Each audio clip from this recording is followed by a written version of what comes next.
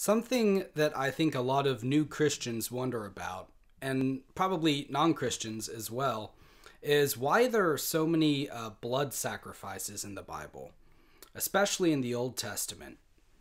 There are chapters and chapters dedicated to talking about what specific type of animal should be sacrificed on what specific occasion. But even in the New Testament, this bloodletting is there. Jesus Christ is the prime example of this, right? The question might come up of why he has to be killed in order for there to be an atonement for our sins. If God is all powerful, why doesn't he just shrug and wave off any sin that a person might commit, close his eyes to it, or wink at it? Why does there have to be shedding of blood? It might seem to people in this modern age a little bit barbaric or something like that. Well, I think that part of the answer to those questions lies in the difference between lawlessness on the one hand and grace on the other. If God preemptively said, I'm just not going to hold people to account for their wrongdoings, and when they commit them, nothing will happen, that's not really merciful. It's not really forgiveness. It's anarchy. And a God who would operate like that couldn't be called a just God or a holy God. To exhibit forgiveness, on the other hand, there has to be something to forgive someone for. To exhibit grace and mercy, there has to have been some action defined as wrong, which grace and mercy can be exhibited toward, if that makes sense. So when we hear about God's grace, his forgiveness, and his mercy, we shouldn't think of it as God letting sinners get off scot-free. People aren't saved by God doing away with the laws that he's established and put in place, but by God fulfilling those laws in his own person, in the person of Jesus Christ, so that we don't have to, while at the same time granting us the benefits we would receive if we had been able to fulfill them ourselves. And one of these laws, you might say that it's the bedrock of the laws, is that the punishment for sin is death. You might even think of it as death being a natural result or an effect of sin, if that's more helpful. It's a metaphysical algorithm of sorts that God hasn't annulled. Sin equals death. So, in the ancient world and in the Old Testament, the only way to propitiate or to make good one's status after having committed some sort of a sin is through a death, a sacrifice of life. Specifically a blood sacrifice of life, but we'll talk more about that in a minute. Goats, cattle, lambs, all sorts of other animals were offered up in place of, or as a substitute for, the offender, so that the animal's death pays for the sin that's been committed. But before we get into the scriptures talking about this and how Jesus Christ fits into all of this, I want to take a minute to show you how this concept isn't exclusively Judeo-Christian. Animal sacrifices to atone for sin were prevalent throughout the ancient world in vastly different cultures and religions. And I think that a practice that was so ubiquitous deserves our attention. When we think of universal truths, such as the precepts that robbery and murder are wrong, the fact that widely separate and divergent cultures held them on their own sort of attests to their truths, to their self-evident truths. Admittedly, this idea of blood sacrifice atoning for sin isn't one that's carried over into the modern era, largely because of Christianity. But that doesn't mean that there isn't something really valuable in it that we as a culture have forgotten. And it doesn't mean that the necessity for it went away with our knowledge of it. So, yeah, to take a glance at a few ancient cultures, I've got some books here. And the first one is the Iliad, an epic poem by a man named Homer, written in ancient Greece. Maybe you read it in school or you've read it on your own. It's a good poem to check out if you're interested in that. And at the beginning of the poem, the Greek army has offended the god Apollo by disrespecting one of his priests. His daughter had been essentially kidnapped as a spoil of war, and when he requested that the Greeks give her back, they'd said no. And because of this, a plague afflicted the camp of the Greek warriors. They're also called the Argives and the Danaans in the poem. The warriors are. Just so you know what it's talking about in here. And Homer makes it clear that this plague was sent by Apollo because he was angry about the Greeks' treatment of his priest. And there's kind of an interesting tie-in here to one of my earlier videos too about when God sends sickness. So anyway, the Greeks realize that what they did was wrong, and they send Odysseus, one of their leaders, back to the priest with his daughter in Book 1. And this is what we read happens next. Odysseus of the many designs guided her, the daughter, to the altar and left her in her father's arms and spoke a word to him. Chryses, I was sent here by the Lord of men Agamemnon to lead back your daughter and accomplish a sacred hecatomb to Apollo on behalf of the Danaans, that we may propitiate the Lord who has heaped unhappiness and tears on the Argives. He spoke and left her in his arms, and he received gladly his beloved child. And the men arranged the sacred hecatomb for the god in orderly fashion around the strong-founded altar.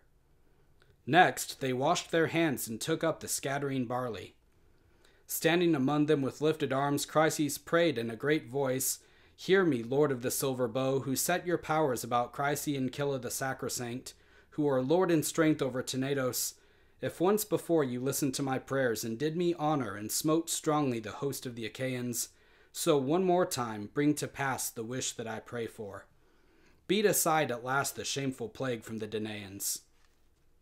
So he spoke in prayer, and Phoebus Apollo heard him. And when all had made prayer and flung down the scattering barley, first they drew back the victims' heads and slaughtered them and skinned them, and cut away the meat from the thighs and wrapped them in fat, making a double fold, and laid shreds of flesh upon them. So you can see there that after the sin had been corrected, after the Greeks had given the priest his daughter back, he prayed to Apollo to lift the plague that had been inflicted, and they sacrificed a hecatomb. This would have been like cattle. They sacrificed these animals to make up for the offense that had been given to Apollo. And there's more than one of these throughout the writings of Homer, too. If you read the Iliad and the Odyssey, people are making sacrifices all the time in this manner. Another ancient Greek writer, Herodotus, tells us about the sacrifices that were made by a people called the Scythians, who lived around the area that today is Russian territory. Herodotus is considered kind of the first historian, and he was writing about all sorts of different cultures and lands. And this is how he describes that the Scythians make sacrifices. He says, It is not their custom to make statues, or to build altars and temples in honor of any god except Ares.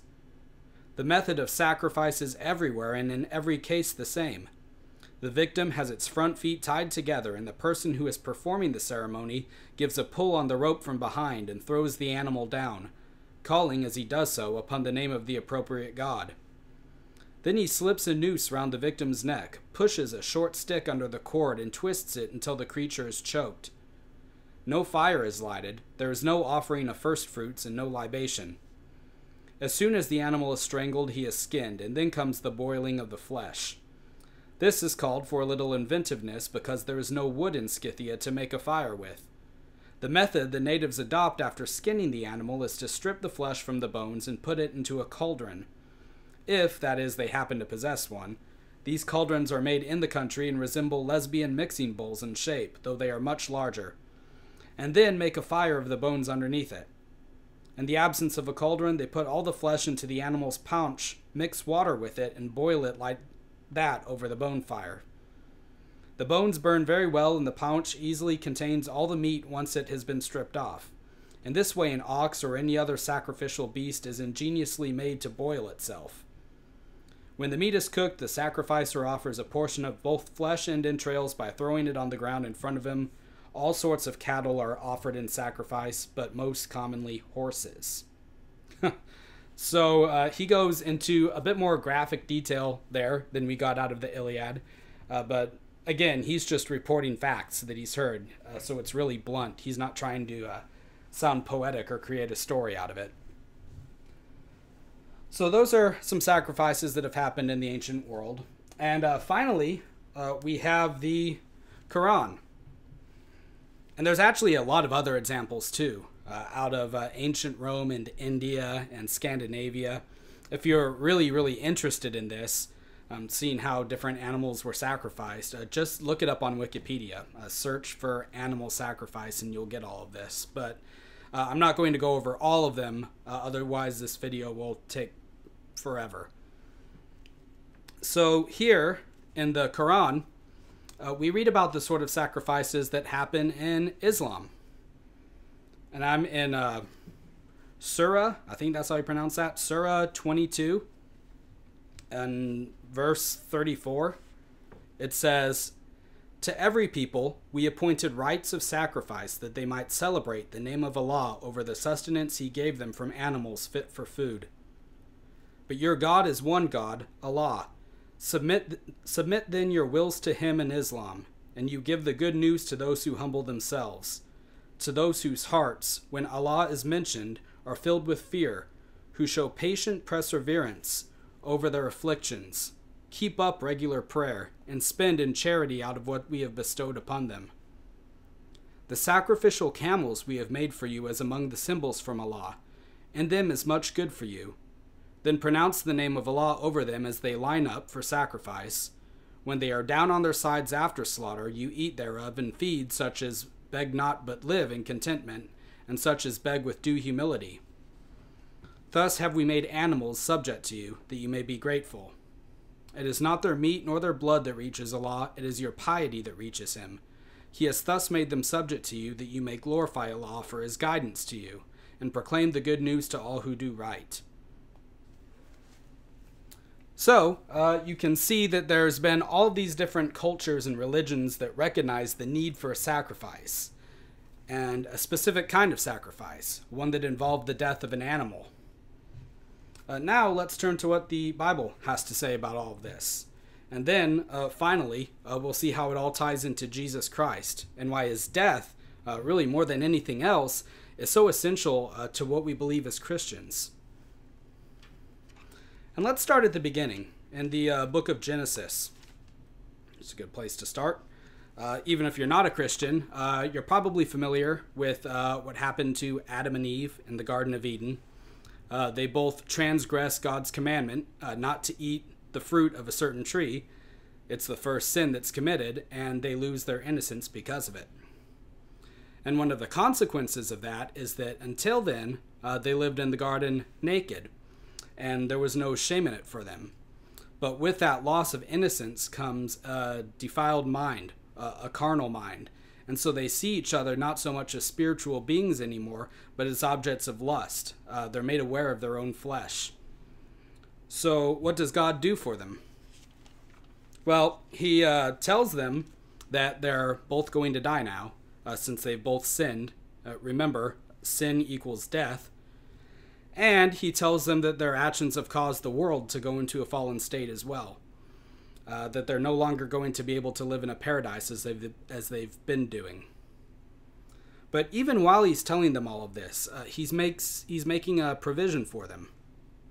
In Genesis chapter 3, starting at verse 19, if you want to read along with me. God's talking to them, and he's saying, "In the sweat of thy face shalt thou eat bread till thou return unto the ground, for out of it wast thou taken. For dust thou art, and unto dust shalt thou return. And Adam called his wife's name Eve, because she was the mother of all living.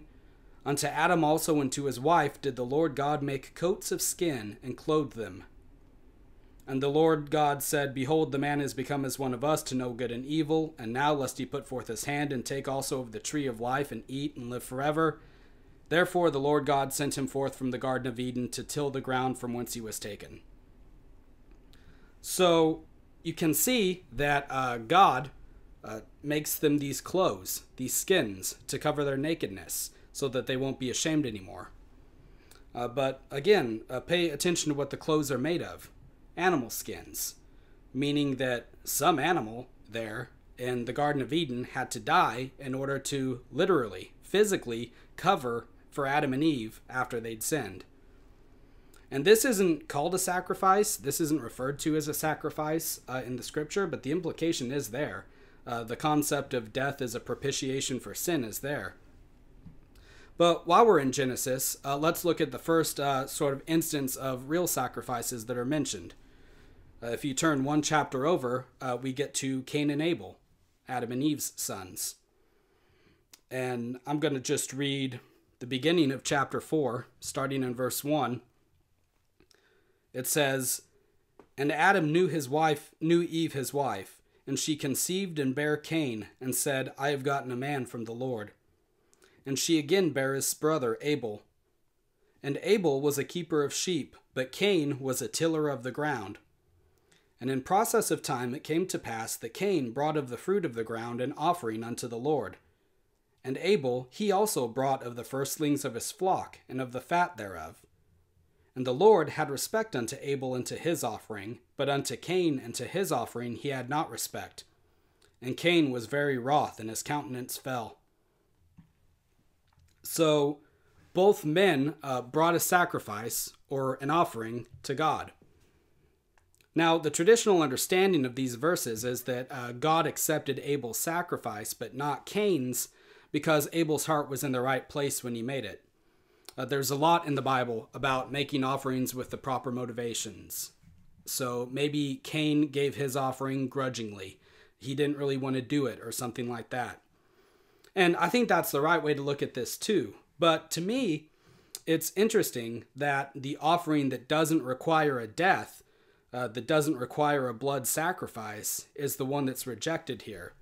And the one that does is the one that's accepted. Cain offers produce to the Lord. Vegetables, fruit, maybe grain. It says he was a tiller of the ground. Abel offers live animals, sheep. Now, later on, in the Old Testament, God does accept grain offerings and other sorts of things like that. But there, in the book of Genesis, at the very beginning of the Bible, we get this kind of instruction in what's an acceptable sacrifice and what's not. Kind of this precedent that's set. So what's going on here?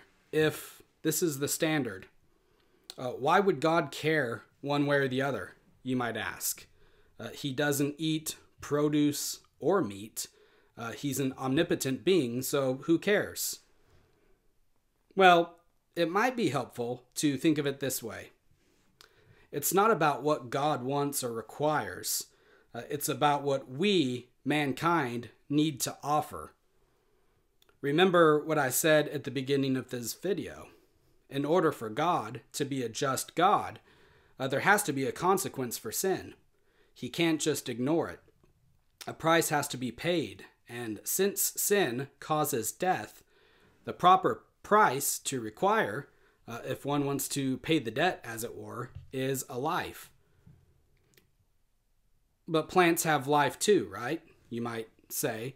Vegetables and fruits are growing things. Why wouldn't they be acceptable, just as much as meat? But the Bible is very good at defining its terms. And let's look in the book of Leviticus and see how life is defined by the Bible.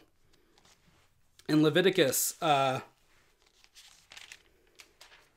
chapter 17, if you're unfamiliar with the Old Testament, it goes Genesis, Exodus, Leviticus. In Leviticus chapter 17, God is giving instructions to the nation of Israel. And he's telling them not to drink blood. And Leviticus is a book that's full of interesting rules like that. There are a lot of things that make you think, well, who would ever want to do that in the first place?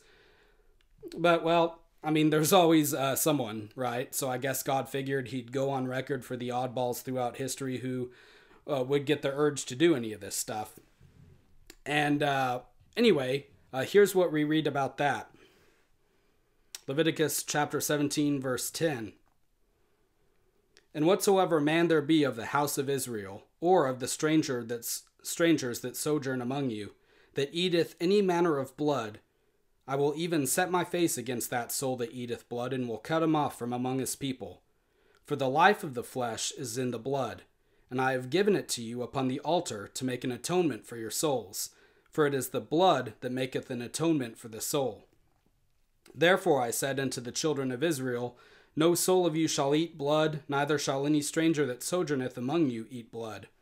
And whatsoever man there be of the children of Israel, or of the strangers that sojourn among you, which hunteth and catcheth any beast or fowl that may be eaten, he shall even pour out the blood thereof, and cover it with dust. For it is the life of all flesh, the blood of it is for the life thereof. Therefore I said unto the children of Israel, ye shall eat the blood of no manner of flesh, for the life of all flesh is the blood thereof. Whosoever eateth it shall be cut off. So there is the answer to our question. Why blood sacrifice? How does that factor into God forgiving people for their sins? The life of the flesh is in the blood. Sin requires a sacrifice of life to be forgiven. What's the one thing that the human body can't live without? It's blood, right? Blood is life. That's why it says, I have given it to you upon the altar to make an atonement for your souls. For it is the blood that maketh an atonement for the soul. So, now that we've established that, hopefully all of the animal sacrifices in the Bible, especially in the Old Testament, start to make more sense. In the same book, but back a little ways, back in chapter 4 of Leviticus, God starts giving instructions about what kinds of sacrifices are to be made on specific occasions.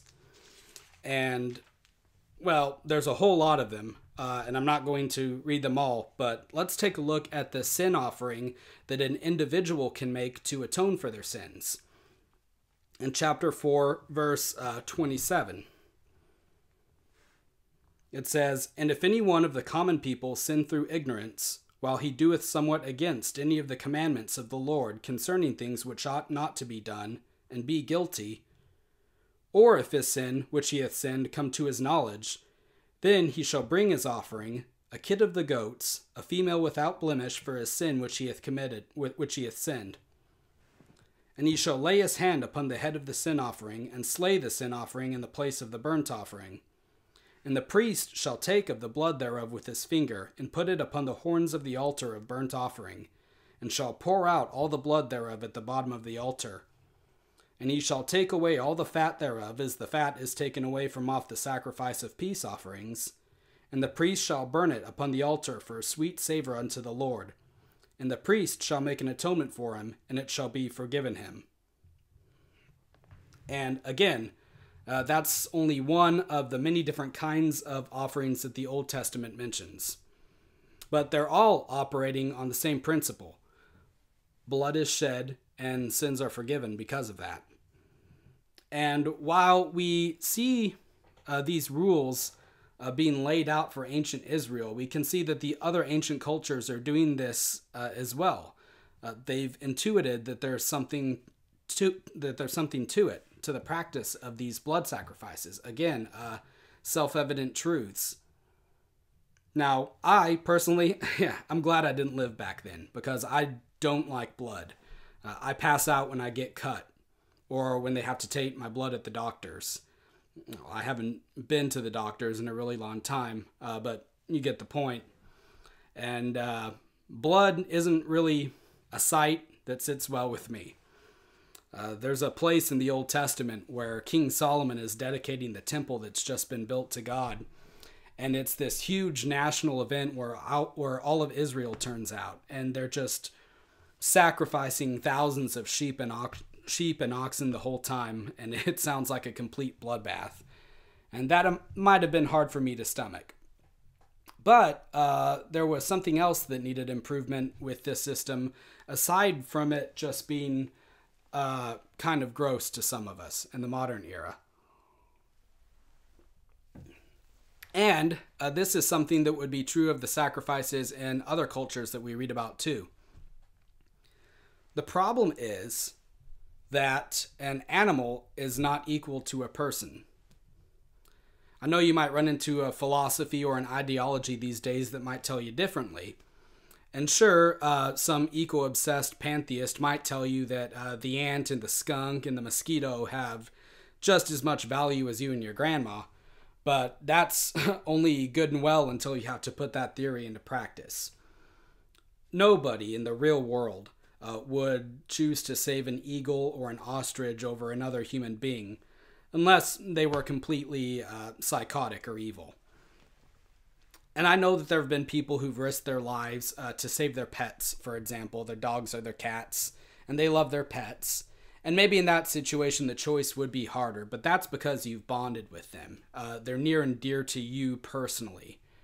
But I'm speaking in general, with no qualifications or special considerations. I hope that we can all agree that we would choose to save a human life over an animal life.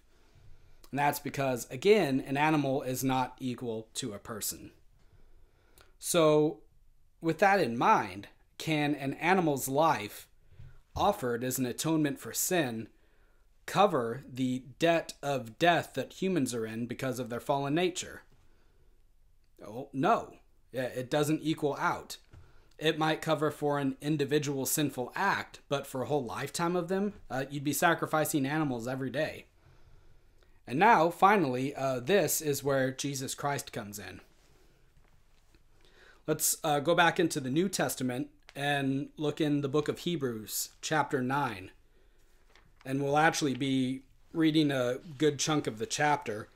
And this is really where it's explained why it's not enough for someone just to believe that Jesus came into the world and taught good morals and that we should all try to live by his example. I think that that's a common sentiment that you hear nowadays in TV and in books. There's an effort even by some groups that call themselves Christians to shrug off the death and the resurrection and to just focus on the teachings.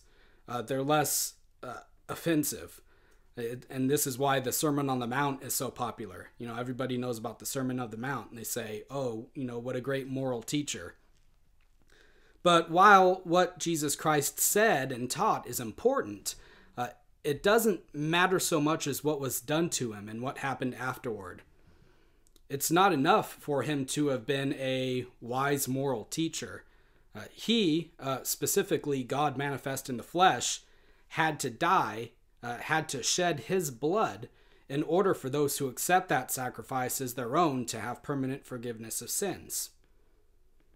So, in Hebrews chapter 9, it's starting out by comparing the Old Testament with the New Testament.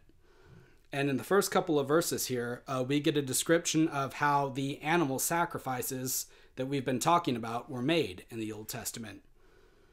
And there's a description of the tabernacle where the high priest went to offer sacrifices for atonement of sins. And, well, just to summarize this briefly, if you're unfamiliar with it, you basically had the tabernacle and later the temple consisting of two rooms. There was the sanctuary where you first went into, and then through a hanging veil, there was a room called the Holy of Holies, where the Ark of the Covenant was. So with that in mind, we read this, starting in verse 7. But into the second went the high priest alone once every year, not without blood, which he offered for himself and for the errors of the people. The Holy Ghost this signifying, that the way into the holiest of all was not yet made manifest, while as the first tabernacle was yet standing, which was a figure or a pattern, you might think of it as a precursor, which was a figure for the time then present, in which were offered both gifts and sacrifices that could not make him that did the service perfect as pertaining to the conscience, which stood only in meats and drinks, and diverse washings and cardinal ordinances, imposed on them until the time of Reformation. So the high priest, again, went into the Holy of Holies once a year on the Day of Atonement to offer blood sacrifices for the sins of himself and for the people of Israel. But notice what the Bible says here, that these were figures or a precursor of things to come. And the reason that they were just figures, they weren't the actual thing, is because these sacrifices, in verse 9, could not make him that did the service perfect as pertaining to the conscience. So they didn't really fulfill the role that they needed to fulfill. The animal sacrifices weren't washing away the sinful nature of a person. They might have covered for them, they might have excused them, but the sinful nature of man was always still there underneath. But now look what happens when we keep reading in verse 11. But Christ, being come an high priest of good things to come, by a greater and more perfect tabernacle, not made with hands, that is to say, not of this building, neither by the blood of goats and calves, but by his own blood he entered in once into the holy place, having obtained eternal redemption for us.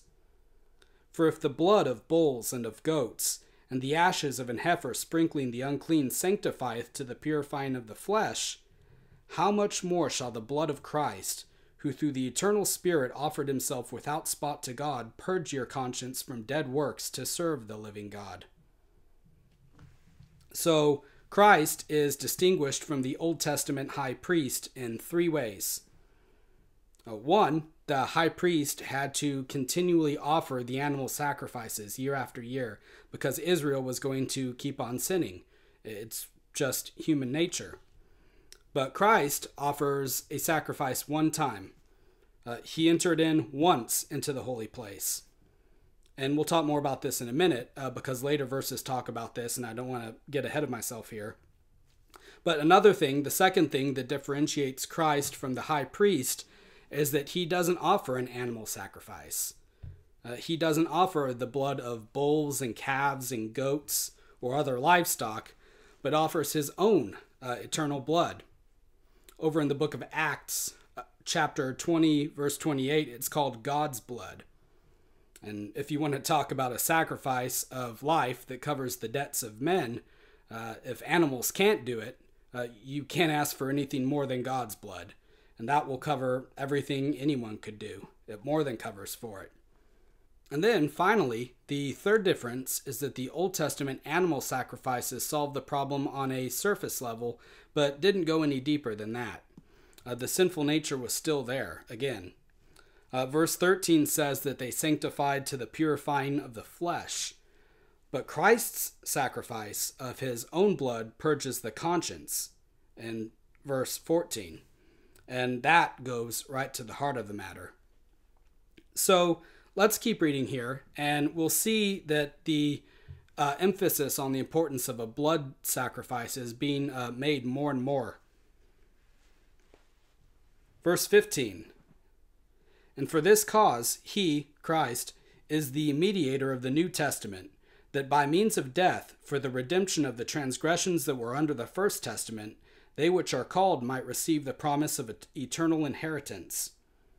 For where a testament is, there must also of necessity be the death of the testator.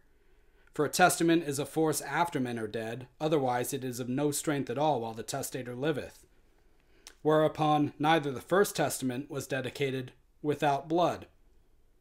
For when Moses had spoken every precept to all the people according to the law, he took the blood of calves and of goats, with water and scarlet wool and hyssop, and sprinkled both the book and all the people, saying, This is the blood of the testament which God hath enjoined unto you.